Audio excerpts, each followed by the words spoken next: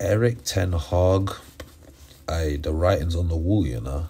It's clear these United players ain't playing for him. It's clear.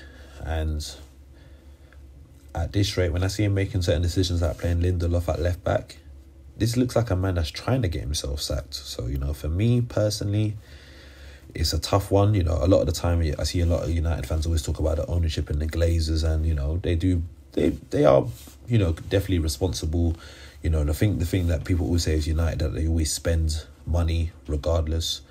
The only question I have now is, if you sack Ten Hag, is who do they go and get? Definitely my man's done, and they need to get someone else in to do a better job. But who do they get? Like, if they can get in like an Ancelotti or something, great. But they're not going to be able to get De Zerbi from Brighton. They're not going to be able to get Emery from Villa. So I think the main thing is they got to look at who they're going to get as another manager first before sacking Ten Hag. But watching their demise is all good for me because I ain't a United fan.